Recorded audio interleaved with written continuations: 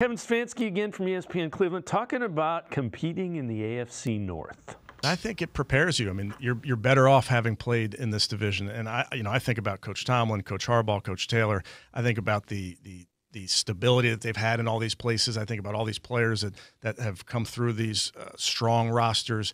And again, it prepares you. You're playing 6 games against what I think is a premier division, and at the end of it, you're battle tested. Winning the division is something we dream of because it involves having a home playoff game. I haven't done it since '89. Not that we remember that. And I think what happened at the end of the year last year sort of underscores it. I mean, having to go to Houston, having to deal with that matchup. How much, as you look at a season like this one, do you now value and prioritize not just getting in, but trying to get some of these big games at home? Without a doubt. I mean, every club wants to win the division. Every club wants to host those playoff games. Me talking about it is not going to make it happen, but I can promise you it's 1A of our goals. In order to get where you're going, that's a really big first step.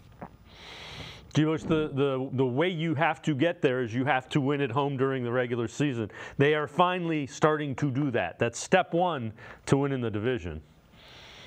Yeah, we found out last year that we have a heck of a home field advantage.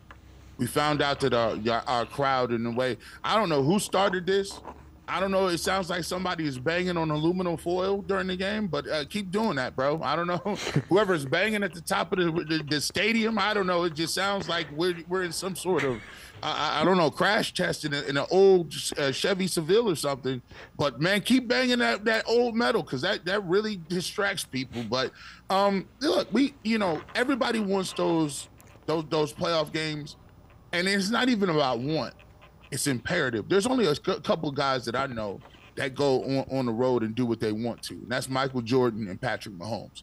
So Patrick Mahomes, they proved that they don't need home field advantage. They proved they go anywhere and get it done at any place. And when you got Andy Reid and Patrick Mahomes, that is what it is. But for the rest of everybody else, for the rest of us, you got to have that home field advantage. And it's a huge, huge, huge key to making your hay, especially when you talk about this division. If you're gonna play, Herbert and Burrow and Allen and Mahomes and all these other dudes, right? We're not gonna, the young Texans, and you're gonna play all these quarterbacks. C.J. Stroud. You might want to have them play in your place, and you might want to have, let it be cold for a little bit. Just be able to neutralize some of the stuff that they're doing.